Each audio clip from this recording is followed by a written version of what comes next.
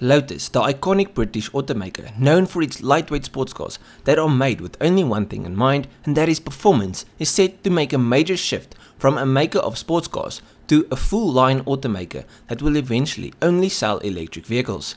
Yes, it is sad, I know. Their whole philosophy, lightness and performance has now been replaced with the plans of a full line of heavy electric vehicles. Now, as part of this transition, the company has unveiled its first ever electric SUV, the Lotus Eletre. The Lotus Eletre is a big departure from the company's usual offerings, but it is certainly impressive. In its top spec, it boasts an incredible 900 horsepower, making it the most powerful Lotus ever made by more than 2 times. And because of this immense power, combined with the instant torque of an electric vehicle, this thing can go from 0 to 60 in less than 3 seconds. And she will go on to complete the standing quarter mile in just 10.78 seconds. Yes, she might be a fat girl, but damn, she is powerful. This also means that this is the fastest SUV money can buy, with number 2 being the Lamborghini Urus Perfromante, coming in with a time of 3 seconds dead. Now this thing just barely beat the Urus. This thing will accelerate in 2.99, so it's like 0.1 of a second, but it's still faster, and it is damn quick for a big ass heavy SUV. However, the Lotus Eletre is not just about speed.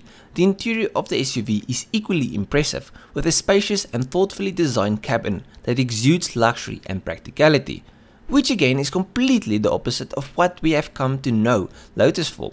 Lotus is known for building stripped out race cars with only the bare minimum found on the inside, where this vehicle is packed with all the features you would ever need, from a 15.1-inch touchscreen infotainment system to a 4-zone climate control system and 15-speaker audio system. It's fair to say, with all of the little touches and features on the inside, the Eletre will be a nice spot to spend some time.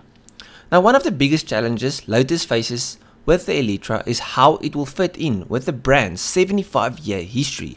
And when reading up on this car, I saw that some draw comparison to Porsche, saying that Porsche had to go through the same thing with the Cayenne, and now people love it. And I agree, but I also disagree. Yes, the Cayenne doesn't fit in with the brand's heritage and history, but Porsche continue to make their other sports cars, where Lotus plans to go over completely, replacing 75 years of a mantra, building cars by simplifying and adding lightness, and taking a 180-degree U-turn to big, heavy, luxury electric cars. Now I understand that is where the money is currently, but you still have your fans and people that love the cars. Why not keep the cars we love and as a bonus build these luxury vehicles? Don't throw away all of that history just to fit in with what is hip and popping now. But hey, maybe it works out for the automaker. The Lotus Eletre represents a major shift for them. With its impressive power and luxurious interior, the Eletre is sure to turn heads and challenge the perceptions of what a Lotus vehicle can be.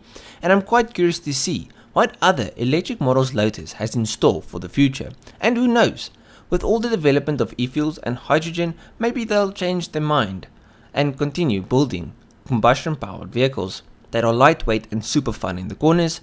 I mean, a man can hope.